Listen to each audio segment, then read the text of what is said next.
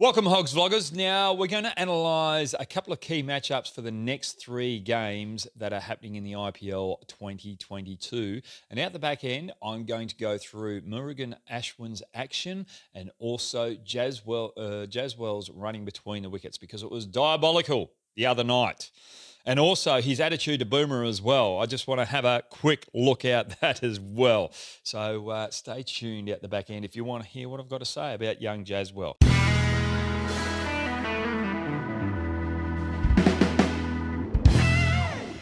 But firstly, the key matchup between the Rajasthan Royals and RCB is Buttler. He made 100 the other night and it was brilliant. But he struggled against left-arm swing bowling into the body. Anything pitched on leg, he didn't want to attack.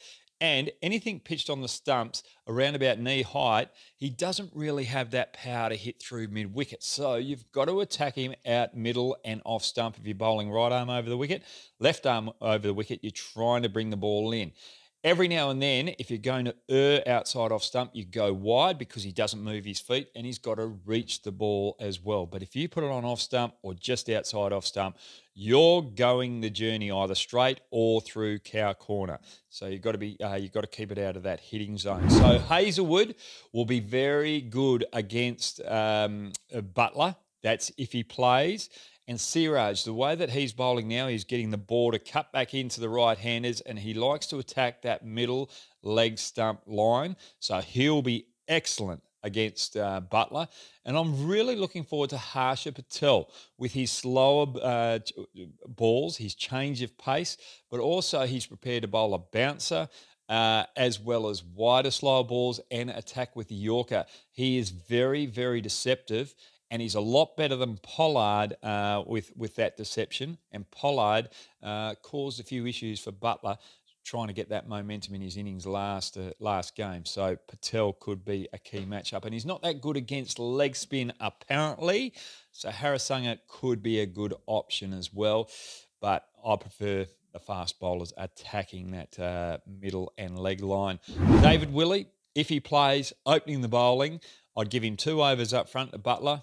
And if he can do the job there, bring the ball back in, might be able to get him LBW. But after that, in the middle overs, latter overs, don't bowl Willie to Buttler if he's still in because that could be a little bit of carnage. Buttler giving himself a little bit of room and hitting straight. So that's the big one in that game.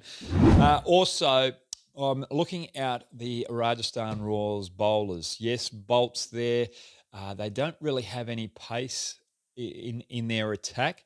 And up against the likes of Faf du Plessis, Kohli up top, they're going to be put under extreme pressure. But if they get a few early wickets, Rajasthan Royals will get on top. But they're bowling against Faf du Plessis and Kohli up top, the first three. That's going to be a big test for the Rajasthan Royals, and that's going to be a deciding factor for me to see where Rajasthan are this year because their bowling is probably their weak link. Okay, KKR are up against the Mumbai Indians. The other night, Andre Russell, the big hitter, he struggled against Harsha Patel with that slower pace, with the pace off.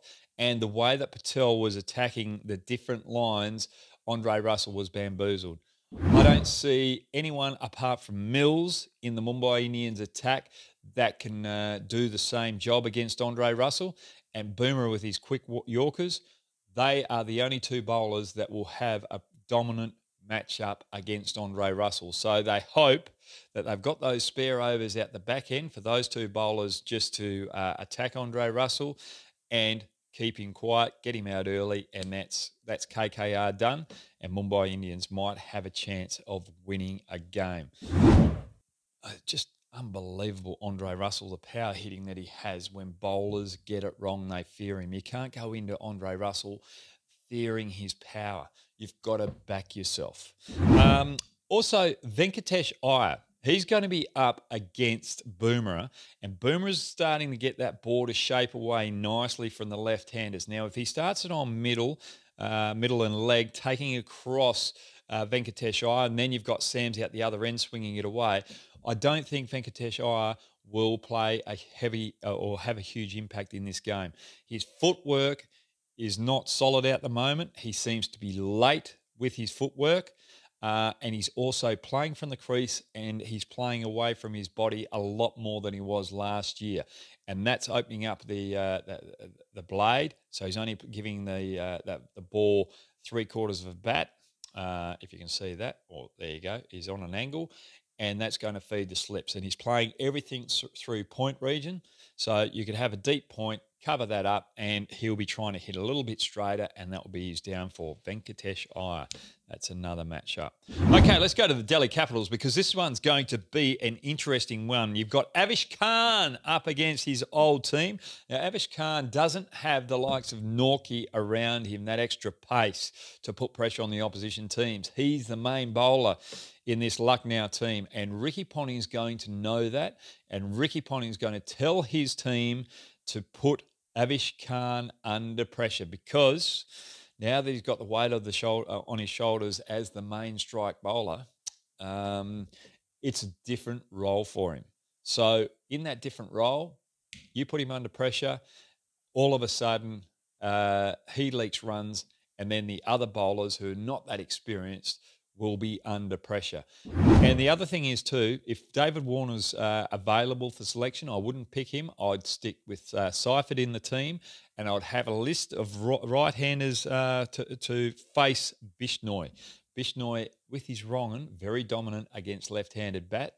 That's his strength. You take that strength away, you play for the wrong-un, and you can be a little bit more aggressive against Bishnoi as a right-handed combination. So that's what I'm looking forward to watching in the Lucknow game. And Norkie back for the Delhi Capitals. This is a big one. If he's available, I'm hoping he's back. And Rahul and de Kock out the top, they're going to struggle against Norkie because he's fresh. He'll be raring to go with that extra pace. He's going to balance this Delhi Capitals lineup out. And I think Delhi Capitals are going to put Lucknow on the back foot. Norkie coming back in the team. Better balanced lineup, and they're going to move forward. Right, now, what we're talking about earlier are Murugan Ashwin. Just look at this little bit of footage or a couple of photos. His run-up is nice and straight to the crease. I love that. But when he lets go of the ball, he's over the perpendicular.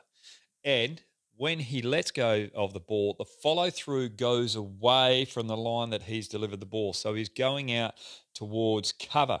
So he's virtually just coming straight off the wicket. There's no momentum going straight down the crease. That's why he's not getting any drift, any drop, anything on the ball. And if he wants to bowl quicker or slower, it's going to be a lot more difficult for him than other leg spinners who have a stronger follow-through down the crease.